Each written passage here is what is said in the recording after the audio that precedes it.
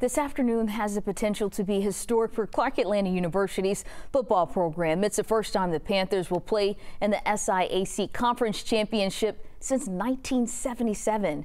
Reggie Chapman sat down with head coach Teddy Keatington ahead of today's big game in Alabama.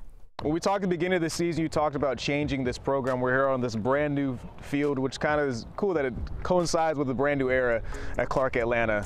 Did it live up to all the expectations of knowing that you joined a brand like this and the process of trying to get to this point? There's no other brand in America bigger than the three schools right here at the D2 level that you could be on. And I thought all they really needed was a winning football team to create that competitive spirit around here. Be the reason. The shirts that you guys all wear. What went into that idea of having that be the mindset for this team? Won't you be the reason for that change?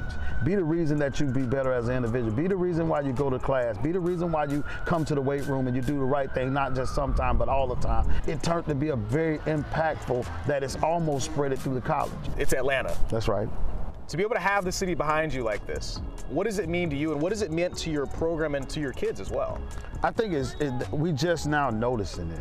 I think there was people that was already behind it, but they had lost hope. We're in a position that we could take control of what it is that's the narrative that we want to control here in Atlanta. I tell the people all the time, you don't got to worry about them. Your job is to show up and do what you've been doing every game. Just play football and let the rest take care of itself. My final question, Coach, is what would a championship mean to you and this program and this city? Me personally, it's going to mean a lot. But it's not going to mean as much to me as it would be for the CAU family. And knowing the fact that some people play and coach their whole career and never get a chance to win one, it's big for everybody involved. I told them if you win, do it with class, understand what you just did for the city. I say, but let's not forget if you lose, how much you already done for what for what they expected for you.